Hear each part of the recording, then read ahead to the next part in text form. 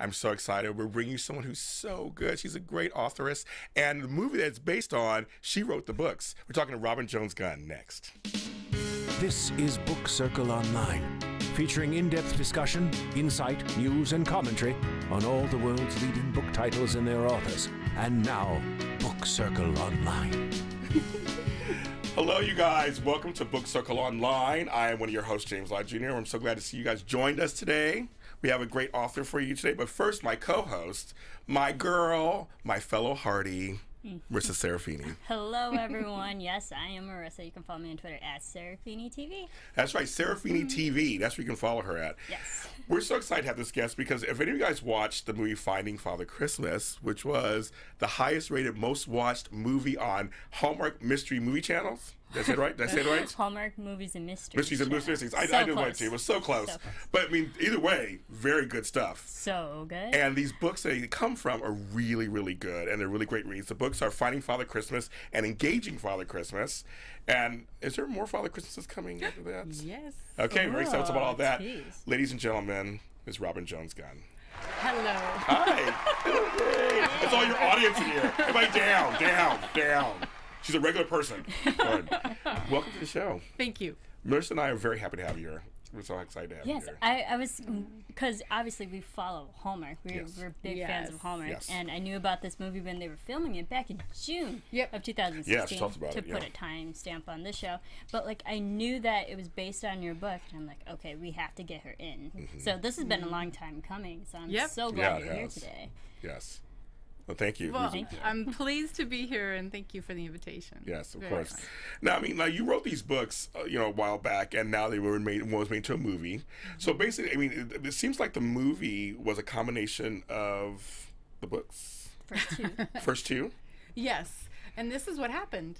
I wrote the first book 11 years ago. Wow.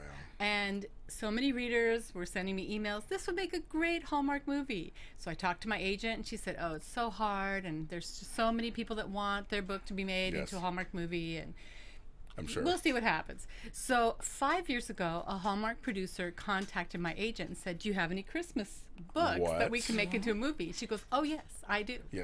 In the meantime, I had written the second one, Engaging Father Christmas. Yeah. And so when the producer from Hallmark read the first one, they said, oh, we need more of a love story. And my agent said, oh, Engaging Father Christmas, you need to read this and combine the stories. Yeah. So then it took 5 years from the time that they started the conversations to it actually coming on air.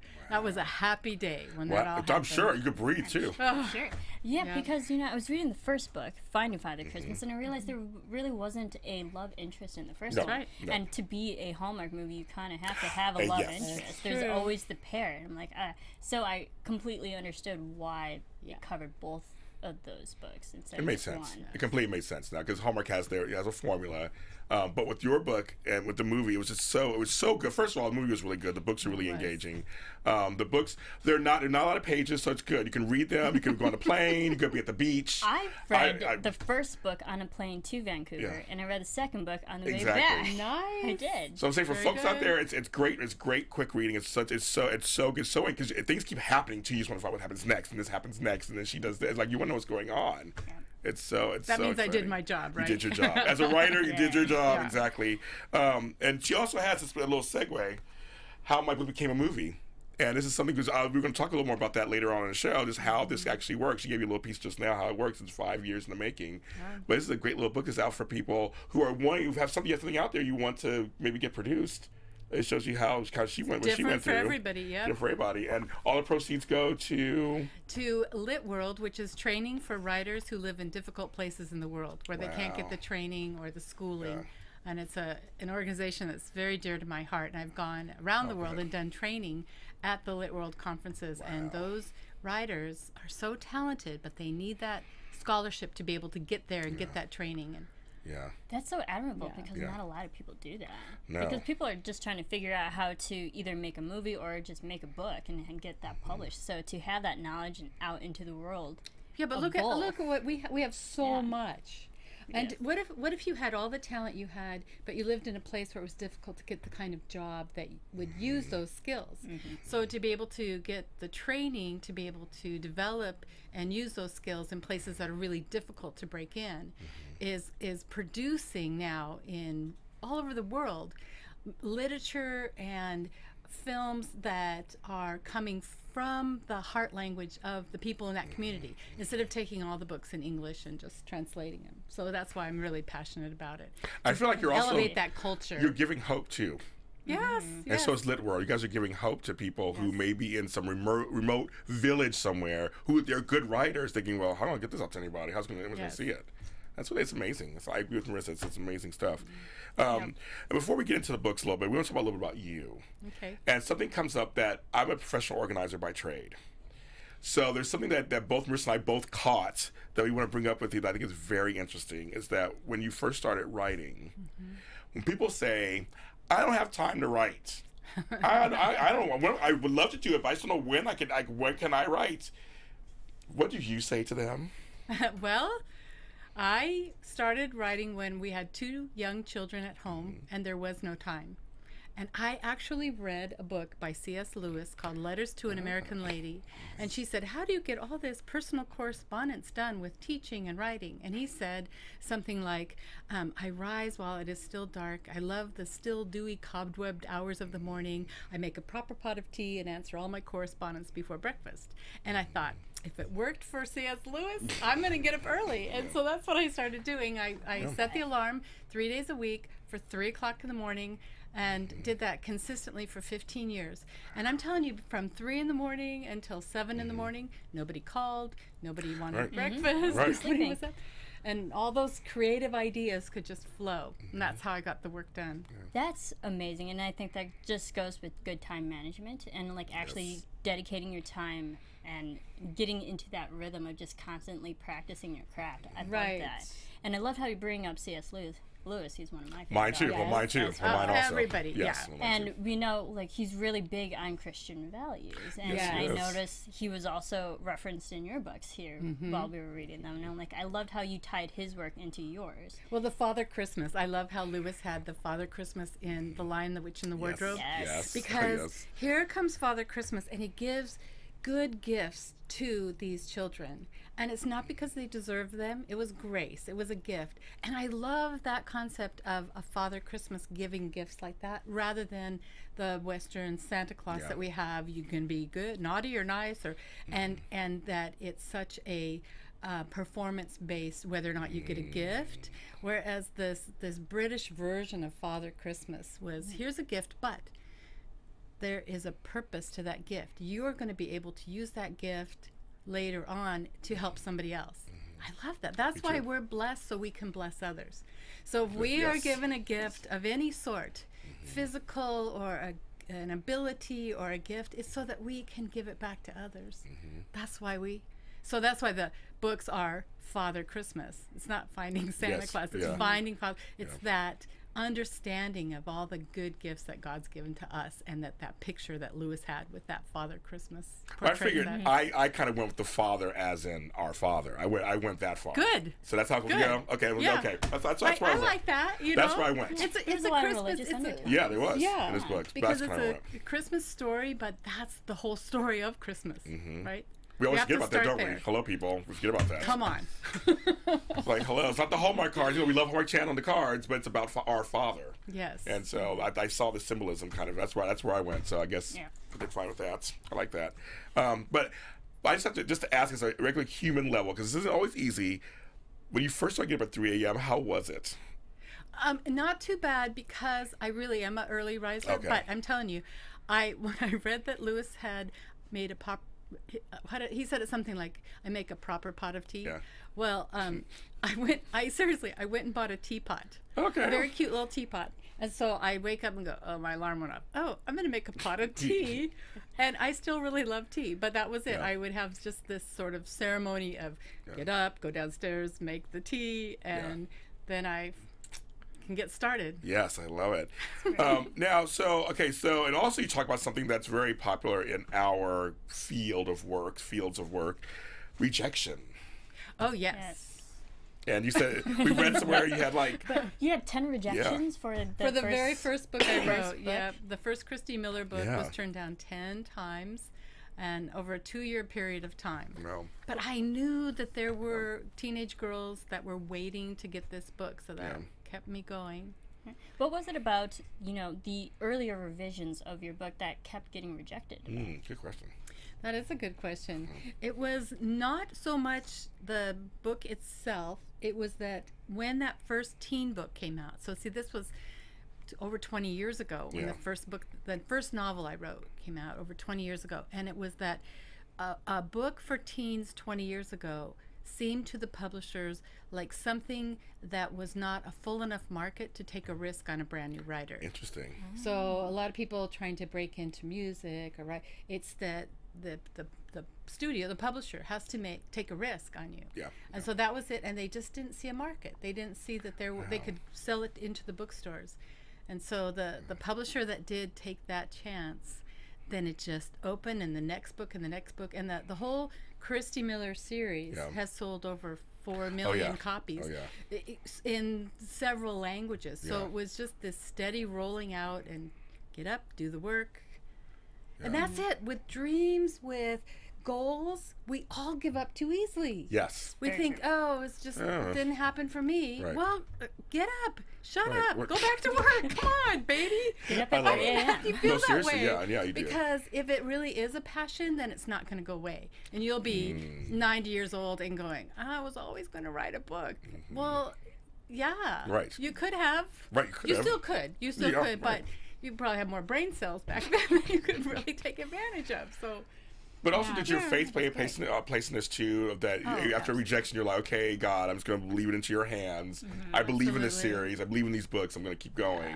That was part of it too. Yeah. Yeah, and there was just this sense that this was something I couldn't step away from because it would always be there that I hadn't tried the next knock on the next door. Yeah.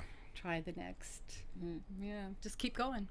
Did you have any influences in creating those first books? Because it was essentially your first, breaking into that certain demographic. But did you have any other influences to write those? Oh, yeah, because my husband was a youth pastor for 25 years. And we worked with these youth groups. And so we'd have these times where one particular camping trip with a bunch of kids in Southern California, we were at San Clemente State Beach for a week. And these girls, 13-year-old girls, are all in their tent reading books instead of out at the beach. And I went in the tent. Come on, there's sun and surf and sand and boys out there. What are you doing in the tent? And they had a stack of books from the library, and they said, we want to just read about the sun and surf and sand. And they wanted to stay in their tent. And so I read some of the books with them, and I said, these are just way too evocative for your 13-year-old heart. Wow, okay. Does your mother know this is what you're reading? Like, there's some information in there that you shouldn't be absorbing. And so then as a result of that, the girls challenged me. And so why don't you write books for us? And at that time, I'd written some articles and some children's books. Yeah. And I said, a whole novel? All those words? All those words? I think all those words. I don't think I can do that. Yeah. And they said, how about if we help you? We'll tell you what to write. How hard could that be? Wow. And that's how it started. So for those 2 years, when I had those rejections, those 2 years, I would meet with the girls every week, and I would read to them what I had written. And you guys, I stood there like this, shaking with the papers. As I would read what I had written, and they would just roll their eyes and say, we would never say it that way. And they told me everything that was wrong. So it was like a focus group without realizing it. Yeah. So then the girls would tell me, they'd change the names of the characters. They'd tell me how they would dress or say things or what should happen. And so I'd get up at 3 the next morning and I'd rewrite and rewrite. So that was the influence. Wow, you actually were in that mentality for your characters. I mean, have a bunch of 13-year-old girls tell you what they think of your writing, and it'll change your life. I'm sure it will. I have an 11-year-old granddaughter, and she tells me things all the time. Exactly. You know what I'm saying? I do. I know what I mean. That's a great story. You do really have a focus group, basically. Your target audience was telling you what to write and how to write it. Yeah. That's divine intervention. It really it makes you see that even though you want to write for yourself or what you think's interesting, if you want to sell it, you have to write for the audience. Yeah. And that's another good tip for writers too. Like get someone other than your best friend to read it. Yeah. and take that feedback seriously so that you can have thick skin and keep going. You have to. Yes, we know. Yep. Yes. Persevere. Yes. So your Father Christmas novella has both won 2 Reader's Choice Awards. Congratulations. Yes. And of course, every season they come out and they're really good. And I also just want to say to folks, because we just came from a big Hardee's convention. We did. Yes. Like the Hardee's Family Reunion too. Yes. And you're a Hardee. I am a Hardee. Yay! Proud to be a So Hardee. the same family. We're all part of the same family. Yes, that's right. Yes. And so what does the Hardee's love meant for you so far? How's it meant to you? Well, I have really appreciated how they are so supportive of each other on their Facebook. It's a closed group. And when I went in, I was a lurker for a long time. You know, just kind of watching these conversations roll out. And then when it finally felt like, well, I asked one of the administrators, can I say something that Erin is going to be in a movie based on my book? And she said, are you kidding? They were going to just go nuts. Yes. And that's what it felt like, that I could start leaking some of the information. And when I was on set and I took some pictures and video clips so I could start posting them on Hardee's, and they loved it. Oh, it was And we fun. actually do So then have it some really, photos. Got some clips. right. Yeah, this was And it felt like we were really all enjoying the same experience together then. That was fun. Well, we just learned that ourselves. We Yes. did. The It's experience. such a community, and Yes. not to steal your words, James, but you said it's a movement. It that is. It's incredible to have so many people with the same like-mindedness and helping support each other in a very healthy way. Oh my God, very Especially happy. in like we're in an industry where we can be easily tainted and think otherwise And and, jaded get and everything, overwhelmed yes. and stuff. But to have like such a community to go to that's truly supports each other is rare. I agree, and I said I stood up. We did these testimonials, and I did one because they were there for me through a hard, rough time this year, a few months ago. And I said it's just not just a show; it's just a movement because they do support other things that go. I mean, they'll support. I have a blog. They support my business. They support things that we do. Some of our other shows that we do, Marissa and I do. We do a lot of stuff here. They'll tweet our other shows out. If I recommend a book, they'll recommend. I mean, they completely. They're there, and we got to see firsthand 520 some odd Hardees in one room staring at us. It was just like, it was amazing, and I just think anybody in the orbit gets to have that. Well, and I saw a little video clip of that was taken from the stage. Either Lori or Erin had taken it, and I saw Jeanette Oak in the front row.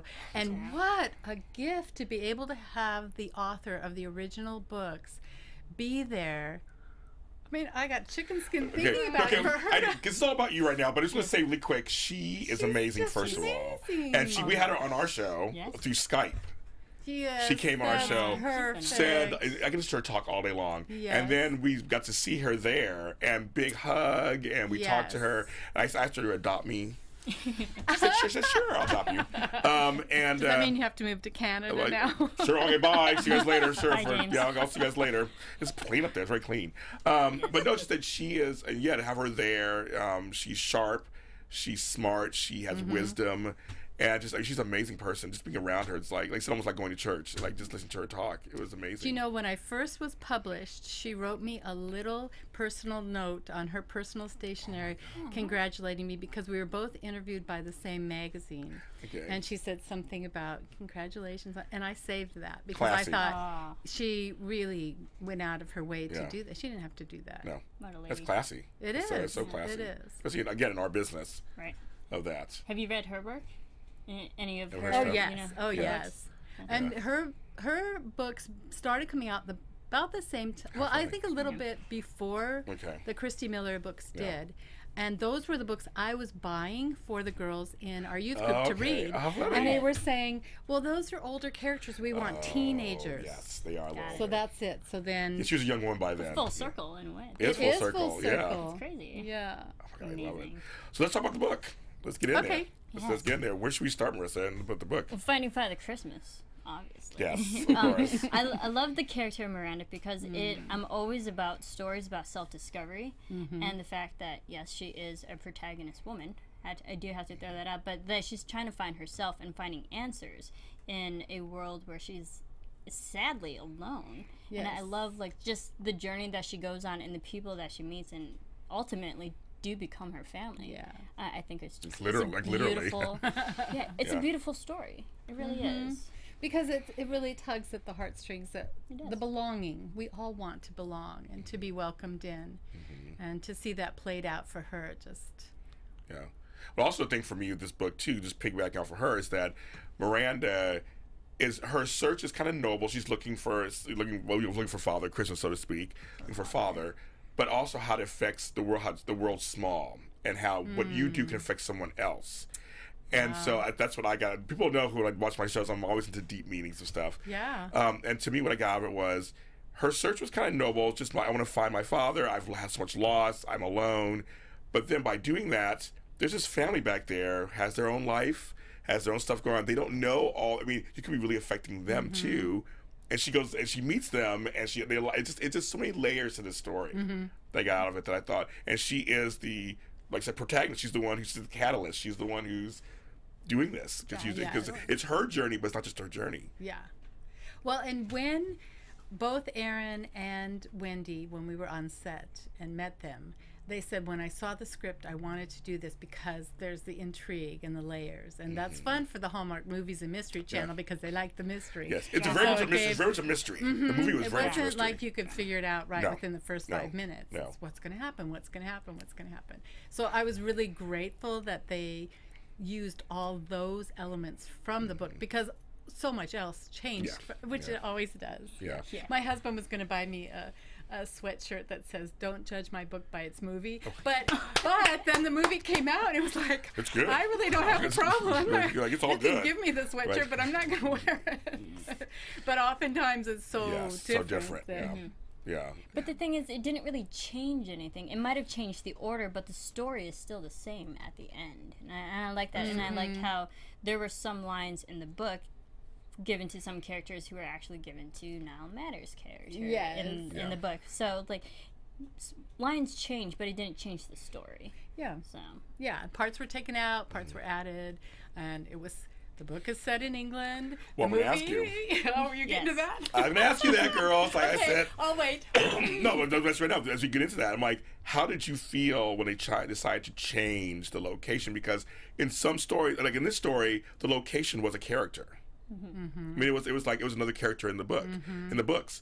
So they changed location, even though the location wasn't like they went from England to Maui or something like that. I mean, it was still. But the street names were the same. Yeah, the street names were the same. Yeah, that's right. So, but how did you feel about that at first when they suggested it's going to be Vermont and not? I will tell you. Tell us, girl. Tell us. Let me tell you. When I first had the conversations with the producer, and they let me know when you get this. Well, my agent told me when you get the contract. I think it was 30-some pages.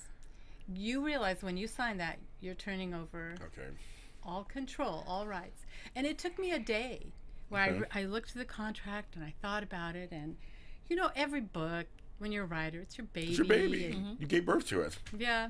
And so then I just felt like, just trust the people that you're working with are great.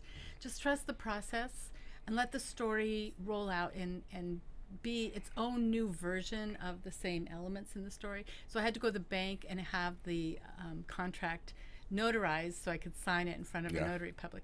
And the woman at the bank, I was really shy, but I said, well, my book is being made into a Hallmark movie, and Hallmark movie! I love Hallmark movies! Yeah. What's the book? And she's on her phone ordering the book while I'm like, I gotta sign my life away. Isn't that kind of like ironic? Yeah, and I drove home and I felt really this mixture of nervous, what have I done? But then this excitement that eclipsed that nervousness of, who gets to do this? Who gets to have their book made into a movie? There are hundreds, maybe thousands of authors who have submitted or tried, or their agents have, and I just sort of sat in the privilege of that sense of, I get to work with amazing people that do this for a living, they know what they're doing, and just let it go. So then, after that, you know? It's fine. Just do whatever you want to do to make the story come together. And I was so pleased. I was so it still worked. It delighted. Still worked. Yeah. So, and then so many people have emailed me after saying, well, I love the movie and I went and got the book and I actually like a lot, because you can put a lot more elements in the book. And because there's a lot more about the true meaning of Christmas in the book. And Miranda searching for her birth father and finding that her heavenly father's always been there for her. And so that tender part that was not in the movie is in the book, and that's so people are finding that as it was more religious in the book than it was in the movie. Absolutely. Obviously, it was more in the book. It was more symbolism in there. Right. What I liked about what the book does better than the movie, I have to say, just reading it, I understood Miranda's backstory a lot more because I didn't realize how disconnected she was from her mother. Like in the movie, it shows that she kind of grew up with her mother, but when her mission was to find her father, but like I didn't realize why she was so driven to find her father, because her mother lied to her her whole time. I'm like, oh, that's a big enough motivation to literally go to London and find your father. Another theme off of that, for her, another theme is finding out your parents are human. Yeah. There were secrets. Parents have secrets. Parents don't be, you know, I'm a parent myself. I mean, there are things I can tell my kids certain times. Nothing like this. But you know what I mean? Like there's things you don't tell kids because they're kids. Yes. And so a lot of times you see your parents a certain way. Yeah. And she saw her mom a certain way. And then finds out, not saying her mom wasn't that way, but then she finds out, oh, there's stuff that went on. Yeah. Yeah. That's a really lovely. Which is kind of real life. Yeah. And to give that hope, wherever your story is, there's always hope. Yes. Yeah, there's always that next chapter. Yeah. I agree. Absolutely. And I think with the story itself, once she finds out who her real father is, I think that gave a good conclusion to the mother. Because it wrapped up her disconnect with her mother. It's like now she is at that point of acceptance and actually maybe forgiveness of her mother after all this time. I saw that. I got that too. The same thing. It was like it finally came kind of. It was a full circle thing for her. For finding her father Christmas, she also found her mother in a way. Yeah. It totally works. We totally got that. Beautiful. And it is beautiful. I know it's so I love this. And the fact that it's set around Christmas, like you said, it makes everything just more magical, of course, too. Of course.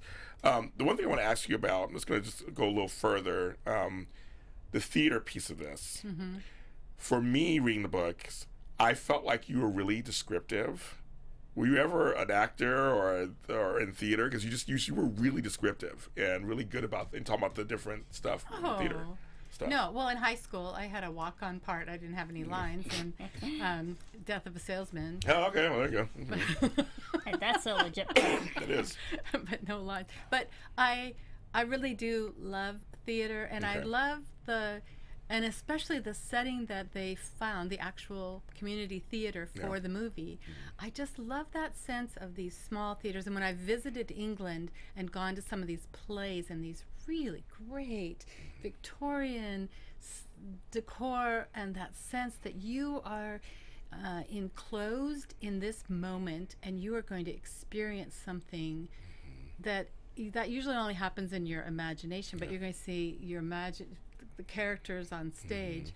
So that when I was writing that part of the book, I was remembering some of those experiences of being in the audience. It felt it. That's to do a shout out to people out there. In most big, large cities have small theaters, and sometimes they're like 99-cent theaters. Especially in LA, there's a bunch of them here, or 40-seat theaters. They're community theaters. You should go to them. Exactly. There's some really great stuff happening at these community theaters, and I have friends here in the business. I see them all the time. I did community theater for years. So like, you did? Yeah. Well, my background's like theater. Actually, that's how I got into production. But this isn't about. It's not about. Can I interview you? I didn't realize. Just a little shout. I'm just saying that there's a lot of small theater. But out like there. so I have that appreciation for the theater production, and I loved how in these stories that you talk about the Merchant of Venice and you talk about the Tempest. The Tempest. And I mean, Shakespeare, he's probably one of the biggest influences of just theater and the Elizabethan time back then. But so I loved how you brought in those cultural references as well. Well, Miranda, especially the Tempest. I mean, from my recollection of Tempest, she was the only female character in the play. Correct? I think I believe so. The one that's actually on. They mentioned other ones. I think she was the only one that was on. And her father had their own stuff going on too. Yes. About the play. You are good. I told you, I did it. You are on it. It's amazing. Yes. Yeah, and I wrote the book 11 years ago, but I must have recently seen The Tempest or read it or something for that to really surface because it was very much in my mind when I wrote the book. I got off the page. I was like, picked it up. I was like, okay. So the theater, so that was a great piece. But the family, the meeting of family and all that. The meeting of family, because in the first book, she's really by herself and she's getting introduced to this family. And then we skip a year with the second book. She's already so integrated. They love her. She's calling people mother and father. And like really considering all these kids, like her nieces and nephews, and like I loved how there was a drastic change. And for me, who just like read these books pretty much consecutively, I was like, okay, now this is a big change over a year that she's so involved in this family now, and she actually truly loves them. I think that was just a great meaning that after finding and going on this mission, finding her father, she got a whole family out of it. Sure did. Yeah, she did. And I like the fact that it showed that her faith started to happen too. It started because she wasn't raised, with any religion, so to speak. No. So she saw people and saw how it worked for them. Except for the crazy lady with all the cats and no television, and she wasn't sure what to do with that.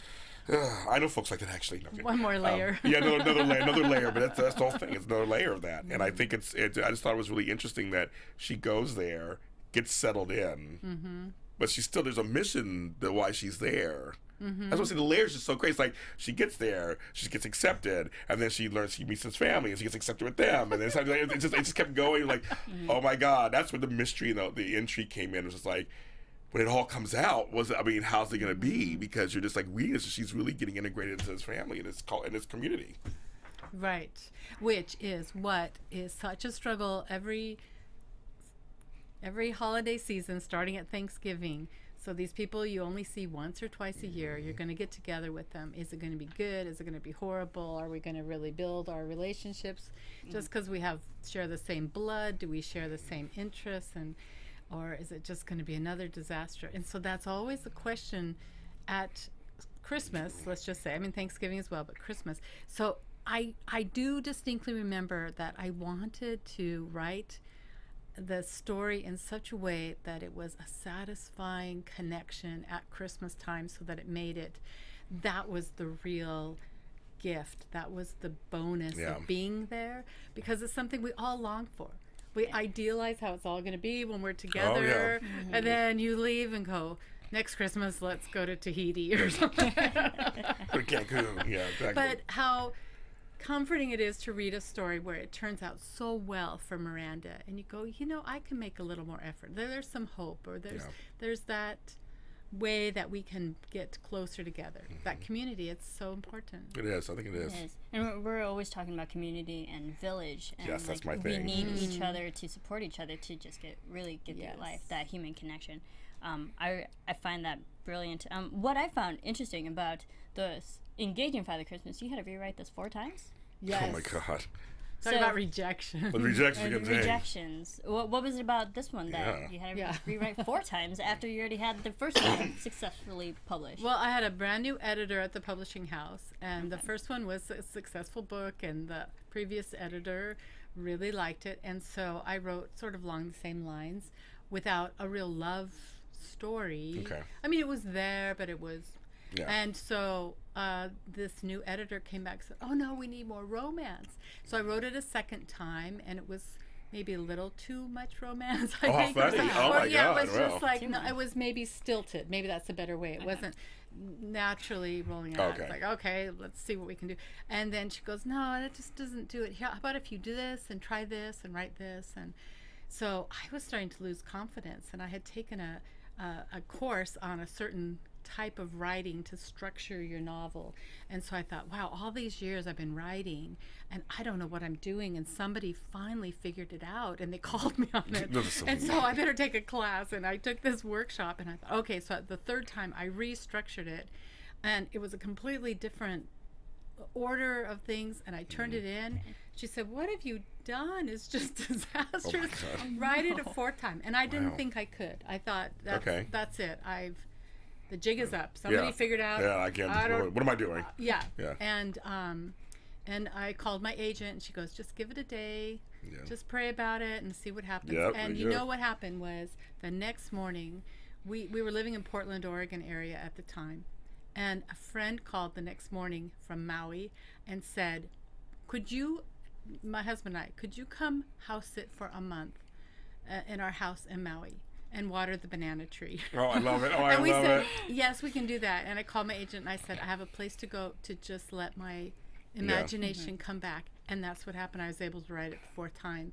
What a place to do it, too. Of course. Exactly. I mean, what a shame. Beautiful. But it's August. So the month of August. And I'm writing, it's snowing over the... Oh, that's so funny, right? Exactly. But in the end, see, this is another lesson for people that are on projects and they think, oh, rejected. Okay, give up.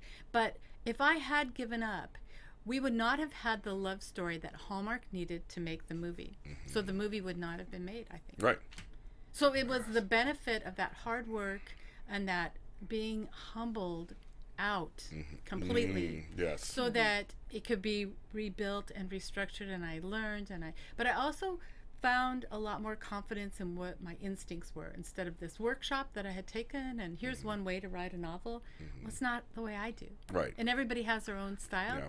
So I'm not going to try and go by somebody else's style. I'm going to go by what I have done in the past, and that was it. And that banana tree. We have bananas off that Oh, banana tree. I I love want you it. to know. I'm a gardener, so I love that kind of stuff. I love it. I love it. I love it. I love it. I love it. What I loved about the second one, it kind of jumped into, like, already a year has passed, and it just jumped into the Ian and Miranda relationship. Yes. And me just being a fan of romance, I was That's like, I what you like want, the journey. I was like, what happened? We missed a lot. I was like, I wanted to see their budding romances, but we eventually, like, could fill in the gaps with the memories of Miranda and how, like, their first date together and all that. And I'm like, and I like that. I was like, okay, I'm glad I kind of figured out where it started, how it started. But I think that was an interesting format to just skip a year and get right into it. Just different take on it, different take. Because you want to get to Christmas as Yes. soon as you can. Right, exactly, right. That's Like in very real life, right? That's true. I know I like this. Yeah, it's a form. It was like, you're like, oh my God, there's a blank, but then there really isn't. He did kind of flashback form, and it was like, oh, okay, it makes sense. Just a different way of doing it. It's good. It's still where it worked. And of course, she has the family there, and Margaret, the mother, another formidable character, comes in, and of course, she knows kind of things. She has ideas and knows things. Yes, and I like the fact that there was another alpha female really there to kind of challenge Miranda in a way. Other than she's not the only female in the story, that there's someone else that this father could be affecting. I agree. Right. I totally agree with that. And then we have Edward, the half brother. Well, turns out it will be the half brother. Yeah. And how you wrote him and Mark the nephew and all them. And so was it easier to write the female characters or the male characters? I'm always curious about that when you're writing this particular story. Definitely the female characters, and so I tell you something. It's just us. Yeah. It's just us. So we're talking sequel. And so, but we'll see. Okay. But one of the avenues that we can expand on that's not in the book would be Ian's background and what about these male characters and what are their issues, because we see a lot more of the female characters. So that's been fun to create. See what might be there and see what we might be able to do, and who knows what might happen. I don't know yet, but that's exciting. It's always good to talk. A little exclusive, you guys, kind of. Yeah. Kind of exclusive. I thought it was just us. Just us. I mean, I was talking to myself at home later when I watch this later. Yeah. Just us, James. Just us. Dude, I love that. That's exciting because your Kissing Father Christmas is not really. I mean, there's a thread there, but it's not a different about character, Miranda right? Yeah, somebody different, isn't it? Right. So the third book, Kissing Father Christmas, is Anna, who's a cousin of Ian, and so she goes to a certain wedding. Yes, yes, and then we see her love story roll out from there. Yeah. So. Yeah, I want to read that one next. I'm gonna read that one next. Yeah, I heard about it, but I haven't read it yet. So the female characters was that your intention the whole time, to make them strong yet human? That was your whole, and I think so. You accomplished that. So that was always your thing. Is that they're gonna be strong women, but not like, but not like strong. Mission accomplished. Not like superheroes, but like they're strong, but they have they're human. They're human at the same time. I feel like you did that. That was always your intention. Maybe not consciously, but to be able to keep reading about characters, you want to like them, and we don't like characters who give up and who are weak and who. So she had to have some tenacity to go on this journey to find her birth father. And I have a very close real life friend that I drew from her real life experience of searching for her. I was going to ask you. I was going to say. I keep jumping ahead. I don't know. No, we're on the same wavelength. That's why I love it. I'm saying, I mean, what's anything from personal experience, anything not from personal yourself, but anybody that you kind of a composite, anybody you know. Yes, she had a clue, and actually the clue was a baseball card. Wow. And it turned out that he was in fact on a professional baseball team, and she did the process to contact him, and it was such an emotional experience, and didn't go as dreamily as Miranda's did, but I thought, what, from the heart of every, I mean, this is a woman my age, but that little girl in her never got past the question, does he know about me? Does he care about me? Why didn't he want to ever know me? And so to be able to have those questions answered was a really powerful premise for the books, because in real life it's super emotional. I completely felt Miranda's little girl in this book. Did you? I did. I felt it. It was always, you always feel like, yeah, I'm a grown man, I'm this, I'm that, but when it comes to your parents, or lack of parents, or bad parents, or good parents, doesn't matter what it is, you still are that kid. You're always that kid. Yeah. No matter how old you are. My mother still calls me her baby. And I'm like, I'm old. And I'm a grandfather myself. It's like the mentality, you'll always be a child. You'll always be a child. I got that in the books. That's it. That she was always that child searching because she lost. Exactly. And that's why when we were on set and we were having lunch before they were going to go film the scene where Aaron Krakow is, as Miranda, is saying, but what about me? Did he even know that I existed? And she said, that's such a pivotal line, because as she was rehearsing it and running lines with Wendy Malick, Aaron said, I immediately felt like a 9-year-old little girl. And when you see it in the movie, she really does. I mean, everything that comes out with the simple line, what about me? But you believe it. You feel that she's never, that soul wound of hers has just never been healed. And that's why she made the journey, so that she can have that answer and get the healing started. So I always say that kids only want two things: to know they're loved, that they matter. Know that they're wanted. Like everything else comes after that. But I always feel like those are two basic things. They want to be heard and seen. That's it. That's it. And it never really goes away even when you're adults. That's still part of it when it comes to certain parts of your life. You still want to be, you want to still know that you're loved and that you mattered. Yeah. And I got that from the story. Yeah. Totally got that in there. I love that. It's beautiful. It's a good message for not just, Miranda, but for everyone who's just searching for themselves. Yes. And get those answers. Now let's talk about the movie a little bit, because this movie. This is we've all seen it. Everybody in the room seen it. It was really good. I wanted more. I was like, is it? Again, when it ended, like no. I was live tweeting while watching it. It was like sequel, Satan's existence. It was 2 hours. I'm like, I want more. Like, this should be a miniseries. What's going on? I think it was perfectly cast. I think everybody was really cast well in it, especially Wendy Malick when she came on. And to me, okay, so spoiler alert to anybody who hasn't seen the film. Yeah, it's a minor spoiler alert. The scene where Margaret kind of makes Miranda come out, so to speak. Forces her. It was like kind of, at the dinner table. The kids go in the other room, get the presents, and then stay up there, and kind of starts to question, where were you born? It's the question. The acting between both of them was so amazing. Aaron and Wendy killed it. I know. And my agent and I were on set that day. We could only be on set 3 days. And that happened to be one of the days we were there. And when they were filming that, the dinner table scene was 9 minutes long. And the director said, what were we thinking, 9 minutes? Yeah. And here's the gaffer, the guy with the...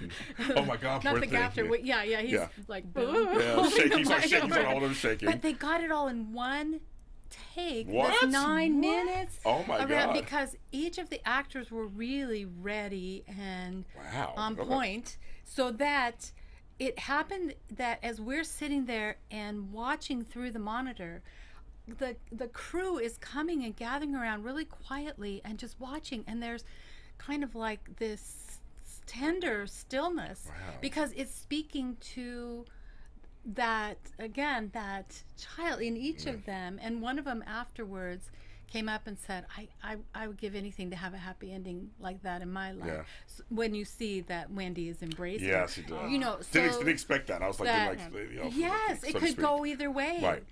But I'm telling you, Wendy and those eyebrows, Oh, she can just raise an eyebrow.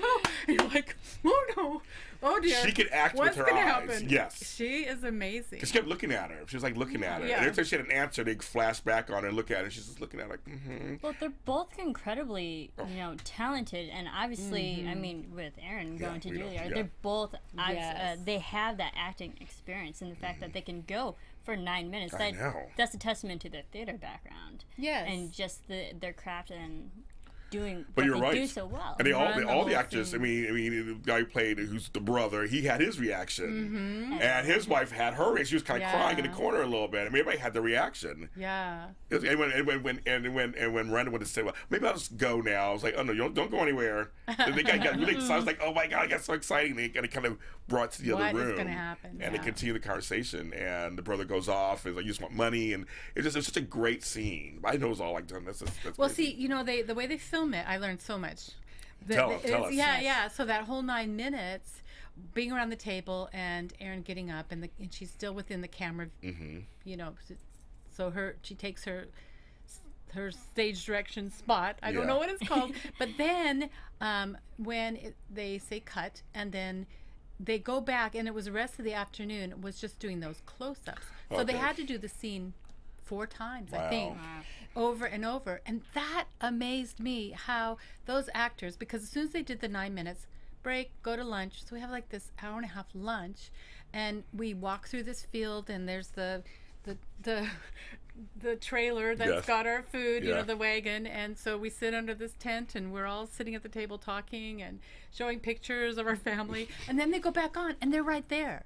Like, they are back in that character, and we even asked Erin, we said, how do you, like, pull the emotions, like, makeup freshens you up, and then you're right back in it? Yeah. And she said that she thinks it's like a muscle, that when you're an actor, you have to have this muscle that you're exercising so you can just go right back to where you were physically, not just on your mark, but emotionally, and your facial expression and your posture, everything. And every single one of them did it. Yeah, so it was a happy day filming. Oh, you were there for that. Wow, that's great. I know. That was really amazing to witness, because that's such a pivotal moment in the book, let alone the movie. Yeah. So that must have been quite good. And you know, when we were having lunch, and I said to Wendy, "Oh, wow, you looked at Aaron and said, if he had known that you existed, he would have moved heaven and earth to find you." And Wendy said, "What did you say?" And I said the line back, and she goes, "Well, actually, the line, and as the way it was in the script, and was much less punch to it. It was more of a he would have tried to find you, right? If he had known, he would have tried." And so Wendy said, "I like that." And I said, "Well, I think that's how it is in the book, because that's how it comes in my mind." She goes, "I'm going to talk to the director." And she's got these fingers. She goes, "I like that. I'm going to talk to the director." And I didn't get to see the movie until everybody else did when it premiered that night on November 13th. And I'm watching, and I'm waiting for it, and it's like, Wendy, you pulled it off. And just that little change gave so much more weight to that line. And I think it then pulled even more out of Aaron. Oh, it was just so fun, the organicness of how they worked together. Yeah. Well, they did. That was great chemistry on screen. Great chemistry on screen. And so what scene made you cry? Well, that one, definitely. And then this is kind of funny, but when we were watching it being filmed, and there's a scene where Aaron walks up to the framed poem on the shelf that James has written. Oh, yeah. Oh, I like this scene. Okay, so when we had gone to lunch, Erin said, "Where did you get that poem?" And I said, "Well, I wrote it." She goes, "You wrote? It's a lovely poem." And it was actually a little longer in the book. Okay, yeah. And she said, "I thought maybe you got it from something." And it's like, "Oh, no, I wrote it." And I cried because when they filmed that, and Aaron had gone in and looked at the poem, and I'm watching the monitor, and I see this zoom in on this poem, and then Miranda's reading my poem. And you guys, I didn't grow up in a house where my poems were put on the refrigerator, or that anyone in my family said, "Oh, you're going to be a writer." It came in other ways, and I had a great childhood. But there's still talk about that line, the little girl in all of us, and it was like, my poem is on this big refrigerator now that millions of people are going to look at, and there was just this sense that I was created to use words to make art, and that to do that, and it's so uphill and it's so much work, and to see it validated in that little way, I'm gonna cry now thinking about it, because there's something in all of us for that need for that affirmation. And there's so much rejection in this industry. There's so much you have to just give up, and we've talked about already. But then when you see, when I was sitting under that banana tree, wherever it was, when I was alone and creating this art with my imagination and typing this little poem, will anyone ever read this book? Will it ever? And there, it's framed, and it's in the movie, and art matters, and that depth that comes from a heart that can touch a heart is what we have as writers and artists, the opportunity to really hone that craft, so that it brings that hope and that beauty in other people's lives. So that's a long answer, but it really is, again, a reason to keep at something, to not give up courage and give up hope, and to, when those small moments come, they're not a lot of them, but just to go ahead and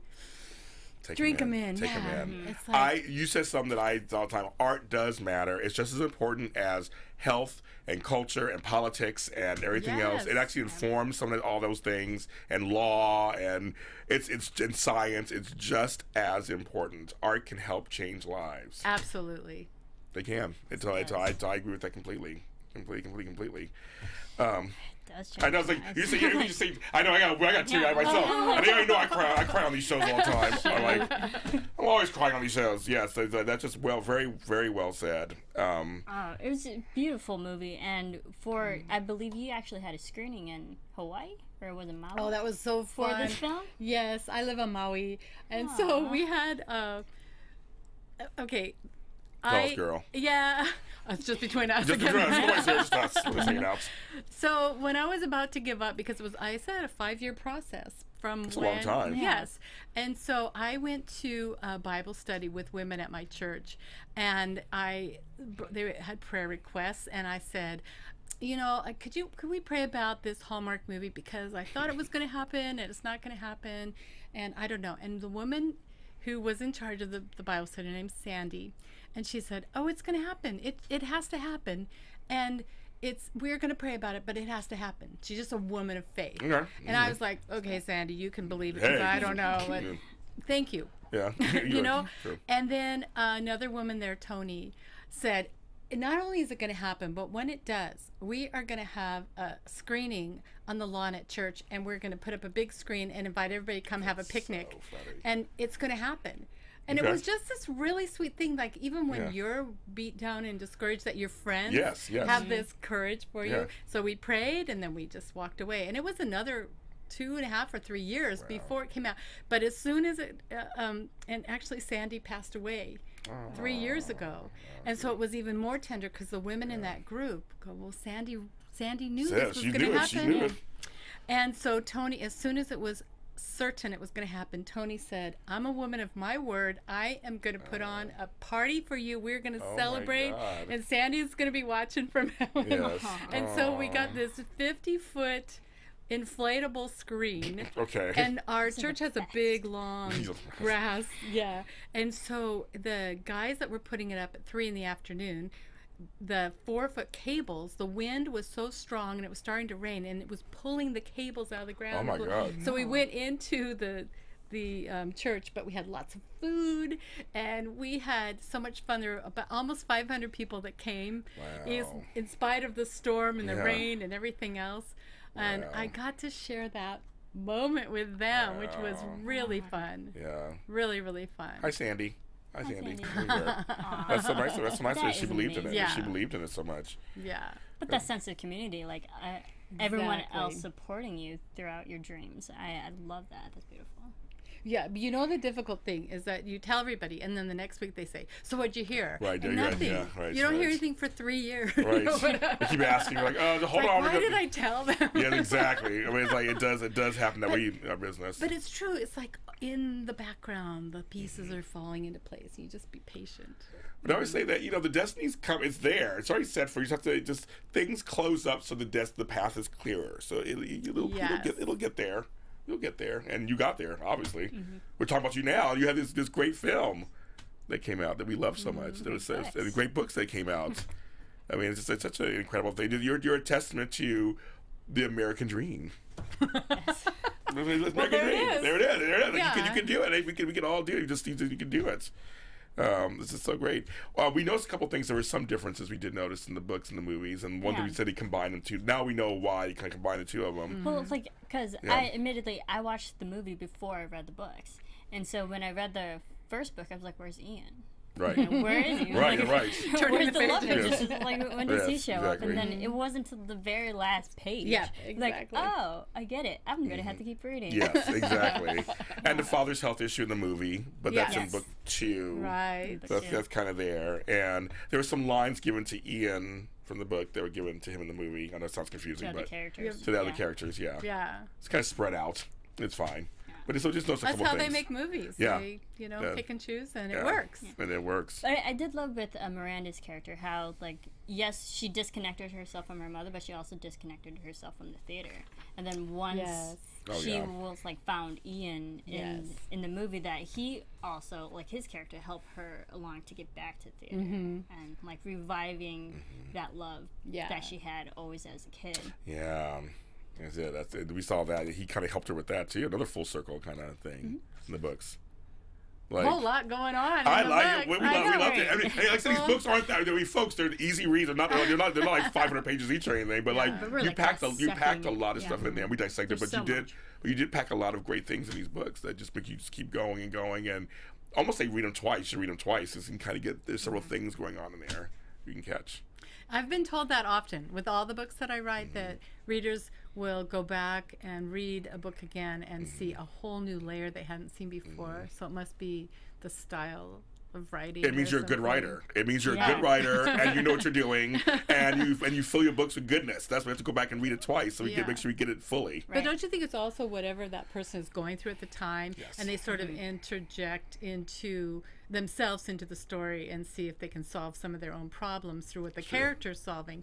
And then if they come at another time when they don't have that same issue, then it's like they're finding other things that Yeah. they didn't pay attention to before. That's true. Oh, yeah, that's true. I guess for me, because I'm reading it during Christmas time, and Yes. it has extra meaning. You want to read it, maybe read it again because it has a different meaning in there, and they're all kind of happening at the same time, swirling in there. Yeah.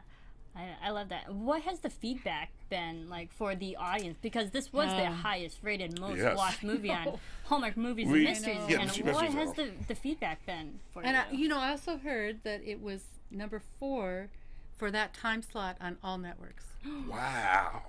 That's incredible. That's amazing. That's incredible. And there was a it aired on a Seahawks Sunday. game. Yeah, on a Sunday. And It aired on a Sunday. Walking Dead or Walking something. Dead, Yeah, I know. yeah. Goodness. So 4, we'll take Yeah, it. we'll take it. Oh, it's great. See, that's the thing. I say it's just all a movement. Hallmark Channel and Hallmark Channels. on. It's a movement. And the Hardys. Yes. And the Hardys help, of course. Because it's saying these are the kinds of stories We wanna see. need to see. We Yes. have difficult lives. We have a lot going on during the week. When we turn on the TV, we don't need to always be Yes. full of anxiety and try Yes. to go to bed and sleep and wonder if the zombies are going to come. We want to have Right. the stories that tell us that it's going to be okay. Yeah. And that there's possibility to move forward and relationships can improve. Those things are so essential for us as a culture, Yes. and we don't have enough of those stories. And what's wrong with the happy ending every once in a while? Not a thing. It's like somehow we got away from that. Like, now we got to be realistic, have happy endings all the time. But no, why? Sometimes it's good to have a happy ending. I want a happy ending. Because it's role modeling that it's possible. Right. Yes. So if we have more of those, maybe there'll be more happy endings in real life. Maybe, I don't know. No, I think I actually think that. I think you're onto something. I think you really seriously. Yes. We are affected by what we see sometimes, subconsciously and consciously. Yes. You know, and I love seeing TV sometimes. I just want to relax and see a good story, and just like, you know, you just want to be. We work hard, Feel good, and feel right. good. Feel good. Mm-hmm. And your movie Comfort. did that. Yes, comfort. And your movie did that, and the books do it too. We read these books; they do the same thing. They do that. They're nice reads. It's like, come on, folks, we need more of that.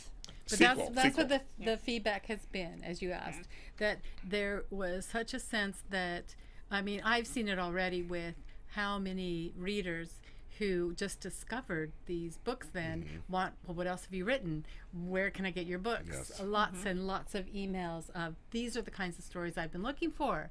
And so that it really generates a whole lot more of an interest to have those stories made into movies because the readership is there. You know how it's kind of, we have to see the numbers all the way across the board to get that. So I'm thrilled with what you do because it gets people reading.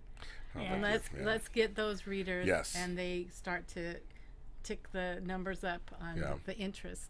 Because I mean, I come from a family of readers. We all, my parents read, my brothers, sisters, we all read, my grandkids read, my daughter, we all read. She reads, we read. Biggest bookworm ever. Yeah, I wanted to be a lit major, actually. Oh. So, like, I love reading, obviously. It's, you know, stories that are, you know, just resonate with you are the best ones to read. And I definitely think these books are so relatable. Yes. No matter, like, who you are, what age or what gender you are, they're, that sense of family and community is relatable to everybody. I agree. I totally agree. And they cross, you know, color and gender. They're just great books. About family and community, and I'm a person. I call everybody my village, and you're part of my village. All right. I'm part of my village. It's the village. I love it. Well, we've been talking for over an hour. This is great. I mean, we can talk to you forever. This is like so fun. This has been a pleasure for us, especially. I can speak for both. This is something she worked on, and you're here. We love that. Well, thank you. Yeah, of course. Thank you for coming in. The books are Finding Father Christmas, Engaging Father Christmas, How My Book Became a Movie. Yes. So she's on the books too. All the books there. That's for a lit world. And of course the movie. Are they going to put it on DVD? You think, or stream or whatever? Yeah. So How Finding is it Father Christmas. not on DVD already? I know. I'm sorry. It's not out. Yeah. I mean, are they going to show it again during Christmas time? Or no? Yeah. They've already showed it like 10 times. 10 times. Right. Okay. I think it's airing Okay. a total of 20 times. Wow. And on Christmas Day, I heard. I haven't checked that. So you guys Christmas Day, then There you can watch that. Yes, of course. Thanks for being on the show. If anybody wants to talk to you or see you or do anything online, tell that camera where they can reach you online. Please come visit me at robingunn.com. That's my website, and then you can link into Instagram and Facebook and Twitter and Pinterest and whatever else. What have I left out? You got it. Yes, and I would just like to say thank you because I know a lot of you listening and watching are readers, and you bring so much to what those of us who are artists with words, what we bring to the craft. We listen to you. When you write to us and when you tell us what you like or what you want to see more of, we pay attention. And I'm really grateful for your input. And to the Hardies, shout out, hey Hardies! Hardies! Oh, yeah, I love it. Thank you. Marissa, tell people where they can find you. You can follow me on Twitter at Serafini TV. Of course, Book Circle Online, we can go to bookcircleonline.com. You can go to Book Circle Online on YouTube and iTunes. You can find this interview will be on there. You can find it there. Of course, on Twitter, we're at Book Circle On. That's where we're at Book Circle On. And of course, you can follow me at James Lott Jr. on all social media platforms, which I'll have this interview on there too, of course. And thanks for watching, and we'll see you next time. From managing editor Jason Squamata, executive producers Maria Menounos, Phil Svitek, and Kevin Undergaro, we would like to thank you for tuning in to Book Circle Online. For more discussion, go to bookcircleonline.com. And if you have comments, questions, or book title suggestions, write us at info@bookcircleonline.com. I'm Sir Richard Wentworth, and this is Book Circle Online. BCO, join the circle.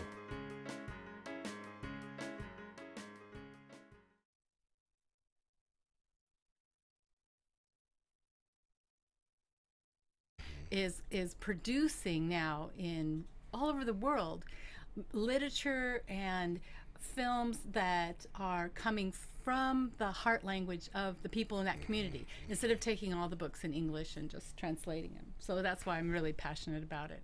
I feel like you're also elevate that culture. You're giving hope too. Yes, And so is Lit World. You guys are giving hope to people who may be in some remote village somewhere, who they're good writers, thinking, well, how do I get this out to anybody? How's anyone going to see it? That's what it's amazing. I agree with Marissa. It's amazing stuff. And before we get into the books a little bit, we want to talk a little bit about you. Okay. And something comes up that I'm a professional organizer by trade.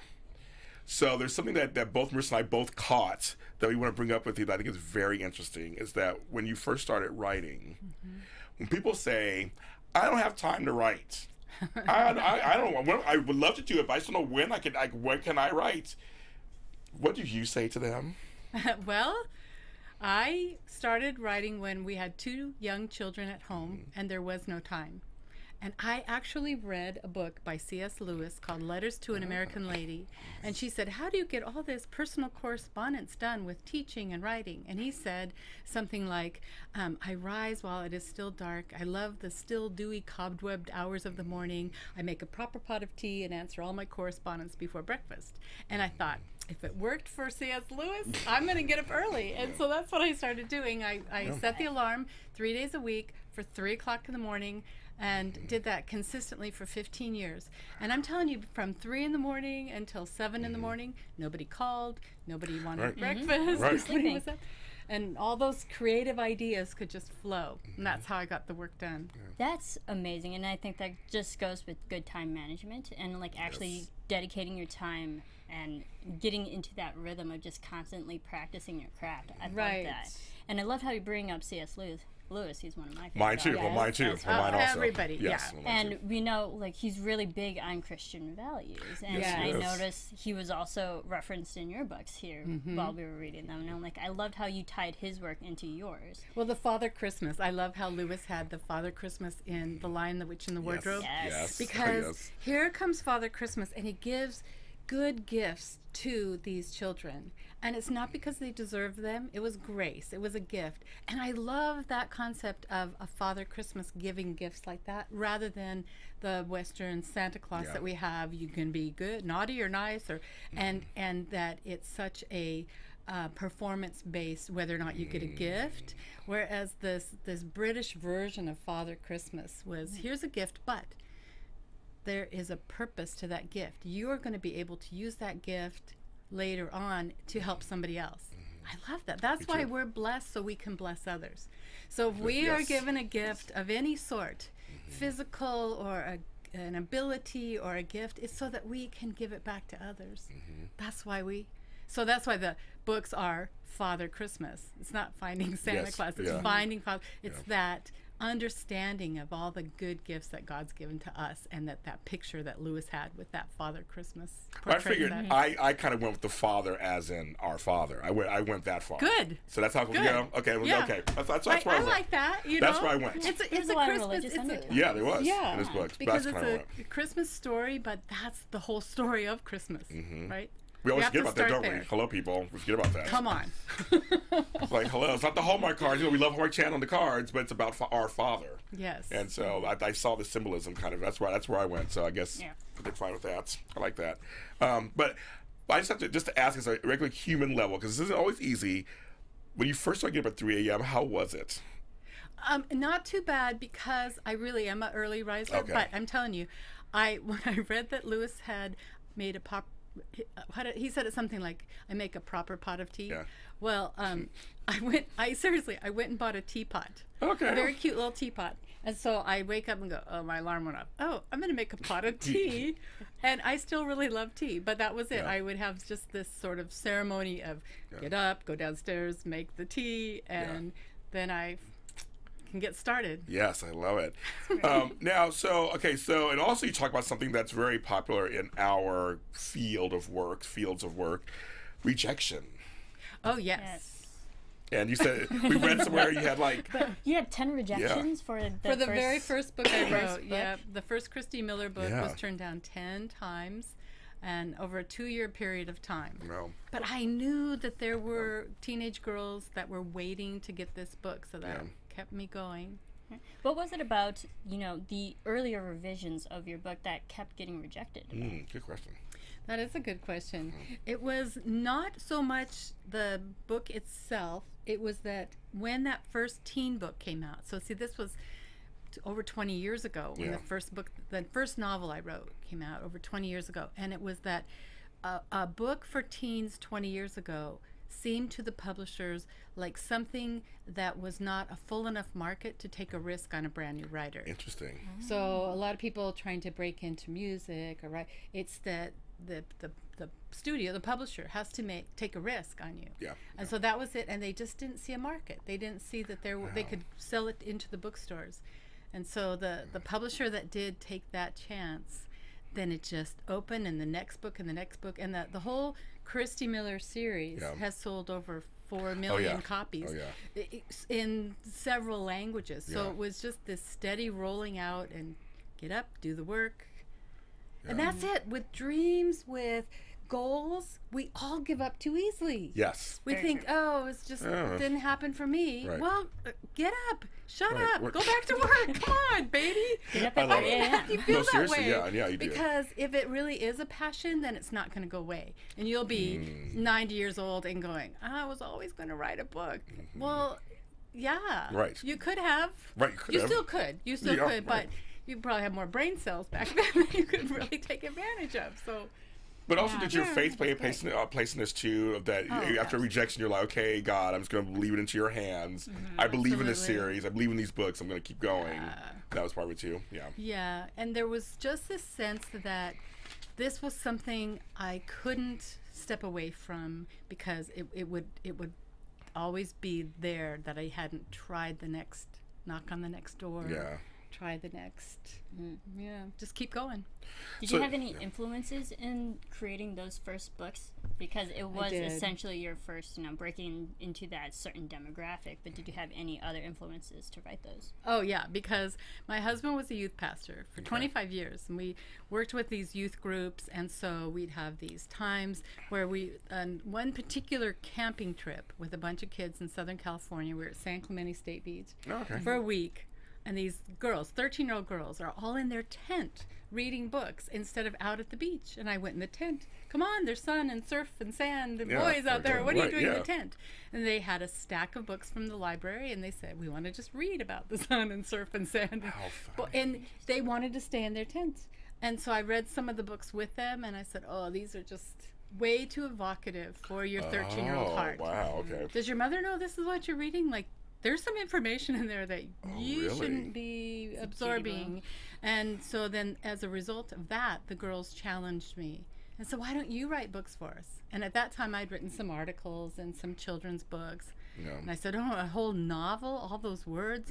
All those words? I think all those words. I don't think I can do that. Yeah. And they said, how about if we help you? We'll tell you what to write. How hard could that be? Wow. And that's how it started. So for those 2 years, when I had those rejections, those 2 years, I would meet with the girls every week, and I would read to them what I had written. And you guys, I stood there like this, shaking with the papers.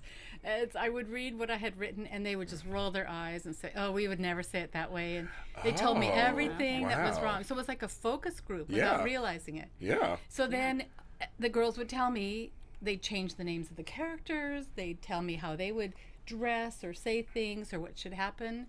And so I'd get up at 3 the next morning and I'd rewrite and rewrite. So that was the influence. Wow, you actually were in that mentality for your characters. I mean, have a bunch of 13-year-old girls tell you what they think of your writing, and it'll change your life. I'm sure it will. I have an 11-year-old granddaughter, and she tells me things all the time. Exactly. You know what I'm saying? I do know what I mean. That's a great story. You do really have a focus group, basically. Your target audience was telling you what to write and how to write it. Yeah. That's divine intervention. It really it makes you see that even though you want to write for yourself or what you think's interesting, if you want to sell it, you have to write for the audience. Yeah. And that's another good tip for writers too. Like get someone other than your best friend to read it. Yeah. And take that feedback seriously so that you can have thick skin and keep going. You have to. Yes, we know. Yep. Yes. Persevere. Yes. So your father, Chris's novella, has won 2 Reader's Choice Awards. Congratulations. Yes. And of course, every season they come out and they're really good. And I also just want to say to folks, like, because we just came from a big Hardee's convention. Yes. Like the Hardee's family reunion too. Yes. And you're a Hardee. I am a Hardee. Yay! Proud to be a Hardee. The same family. We're all part of the same family. Yes, that's right. Yes. And so, what does the Hardee's love meant for you so far? How's it meant to you? Well, I have really appreciated how they are so supportive of each other on their Facebook. It's a closed group. And when I went in, I was a lurker for a long time. You know, just kind of watching these conversations roll out. And then when it finally felt like, well, I asked one of the administrators, can I say something that Aaron is going to be in a movie based on my book? And she said, are you kidding? They were going to just go nuts. Yes. And that's what it felt like, that I could start leaking some of the information. And when I was on set and I took some pictures and video clips so I could start posting them on Hardee's, and they loved it. Oh, it was fun. So then it really got some clips. Right. Yeah, and it felt like we were really all enjoying the same experience together then. That was fun. Well, we just learned that ourselves. Yes. The experience. It's such a community, and Yes. not to steal your words, James, but you said it's a movement. It is.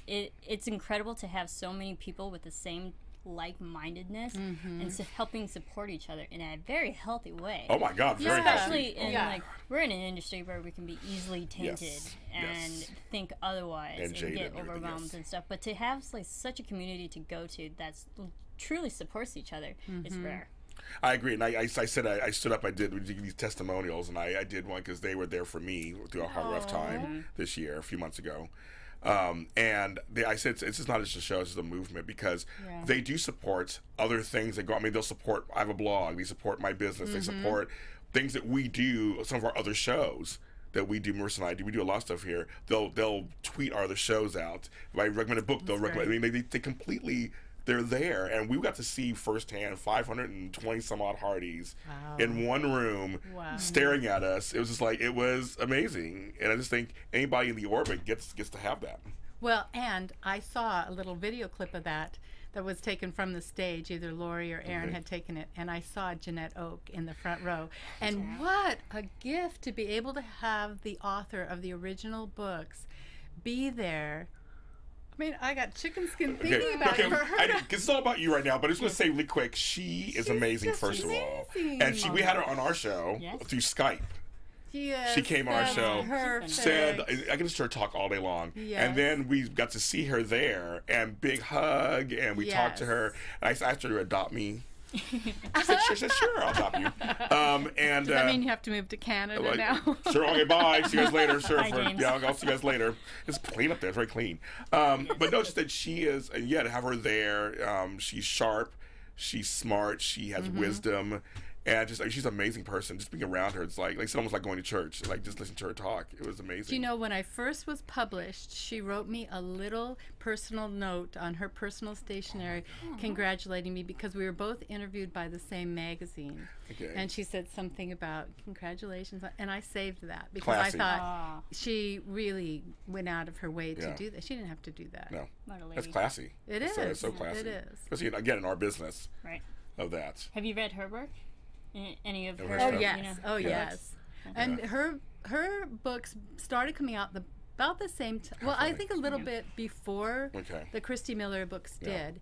And those were the books I was buying for the girls in our youth group to read. And they were saying, well, those are older characters. We want teenagers. Yes, they are. So that's it. So then... She was a young woman by then. Full circle in a way. It is full circle. Yeah. It's crazy. Yeah. Oh my God, I love it. So let's talk about the book. Let's get in there. Let's get in there. Where should we start, Marissa, about the book? Well, Finding Father Christmas, obviously. Yes, of course. I love the character of Miranda because I'm always about stories about self-discovery and the fact that, yes, she is a protagonist woman. I do have to throw that out. But that she's trying to find herself and finding answers in a world where she's sadly alone. Yes. And I love, just the journey that she goes on and the people that she meets and ultimately do become her family. Yeah, I think it's just literally. It's a beautiful story. It really is. Because it really tugs at the heartstrings, that the belonging. We all want to belong and to be welcomed in, and to see that played out for her, But also, the thing for me with this book too, just piggybacking off for her, is that Miranda her search is kind of noble. She's looking for father, Christmas, so to speak, looking for father. but also how it affects the world, how the world's small, and how what you do can affect someone else. And so that's what I got. People know who like watch my shows. I'm always into deep meanings of stuff. Yeah. And to me, what I got out of it was her search was kind of noble. It's just I want to find my father. I've had so much loss. I'm alone. But then by doing that, there's this family back there, has their own life, has their own.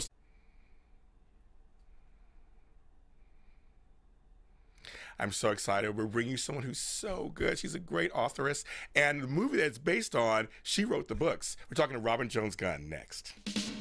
This is Book Circle Online, featuring in-depth discussion, insight, news, and commentary on all the world's leading book titles and their authors. And now, Book Circle Online. Hello, you guys. Welcome to Book Circle Online. I am one of your hosts, James Lott Jr. I'm so glad to see you guys joined us today. We have a great author for you today. But first, my co-host, my girl, my fellow Hardy, Marissa Serafini. Hello, everyone. Yes, I am Marissa. You can follow me on Twitter at Serafini TV. That's right, Serafini TV. That's where you can follow her at. Yes. We're so excited to have this guest because if any of you guys watched the movie Finding Father Christmas, which was the highest rated, most watched movie on Hallmark mystery movie channels. Did I say it right? Did I say it right? Hallmark Movies and Mysteries. Mysteries and Mysteries. I did one too. It was so close. So close. But I mean, either way, very good stuff. So good. And these books that they come from are really, really good, and they're really great reads. The books are Finding Father Christmas and Engaging Father Christmas. And is there more Father Christmases coming after that? Yes. Okay, very excited about all that. Geez. Ladies and gentlemen, Ms. Robin Jones Gunn. Hello. Hi. That's all your audience in here. Everybody down. She's a regular person. Good. Welcome to the show. Thank you. Marissa and I are very happy to have you here. We're so excited to have you here. Yes, I was, because obviously we follow Hallmark. We're big fans of Hallmark. Yes. And I knew about this movie when they were filming it back in June of 2016. Yeah, she talks about it, put a time stamp on this show. But like, I knew that it was based on your book, and I'm like, okay, we have to get her in. So this has been a long time coming, so I'm so glad you're here today. Yes. Well, thank you. Well, I'm pleased to be here, and thank you for the invitation. Yes, of Very course. nice. Now, I mean, like you wrote these books, a while back, and now they were made. One was made into a movie. So basically, I mean, it seems like the movie was a combination of the books. First two. Yes, and this is what happened. I wrote the first book 11 years ago. Wow. And so many readers were sending me emails, this would make a great Hallmark movie. So I talked to my agent, and she said, oh, it's so hard, and there's just so many people that want their book to be made into a Hallmark movie, and I'm sure. we'll see what happens. So 5 years ago, a Hallmark producer contacted my agent and said, do you have any Christmas books that we can make into a movie? She goes, oh, yes, I do. Yeah.